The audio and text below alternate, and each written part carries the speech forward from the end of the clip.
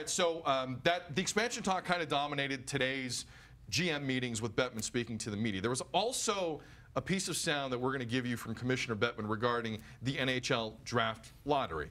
As you know, changes have been made to the draft lottery. Now, the odds of the worst placed team getting it are different. It's now 20% if you finish last. The Leafs right now have a 20% chance of landing Austin Matthews, potentially. But there was talk going into these meetings of changing the rules so that the Oilers can't win it all the time.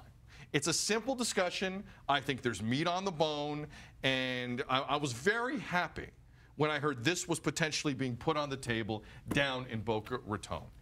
Until I heard from Commissioner Bettman today. No, because this is the first year of the change. It was phased in. If you remember, we changed the draft lottery rules a couple of years ago. First it was everybody was eligible, and then it was now we're going to pick the top 3 picks. And, you know, while there's always discussion on everything, that's the purpose of these meetings, there was no sentiment to make a change right now.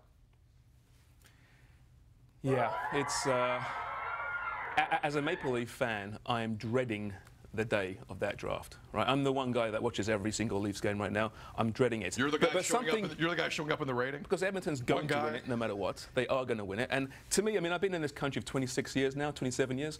It's still so foreign to me to reward the last place teams. It's still a very foreign concept to me personally, but I understand why they do it in a franchise system. But yeah, there's probably no perfect system. I think right now there's far less chances of you actually getting Austin Matthews by finishing dead last. 80% chances you don't get him, 20 you do get him. So it's improved, but let's just move on. It's getting kind of boring, isn't it? Let me tell you something. I'm going to make this one point. We're going to move on.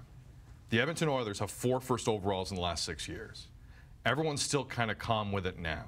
Next month, if they get a 5th first overall pick in 7 years, watch everyone's tone then.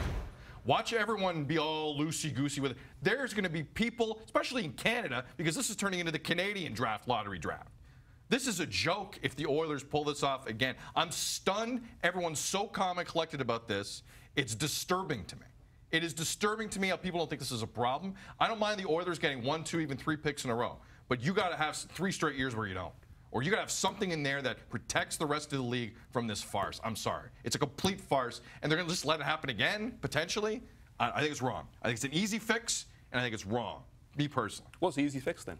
Just ban them for like 2 years from getting the first overall pick. Yeah. It's been discussed, right? It's been discussed, I think, that has, in the past, you know, as far as you can't have more than 2 or 3 top picks in 5 years, or whatever it is.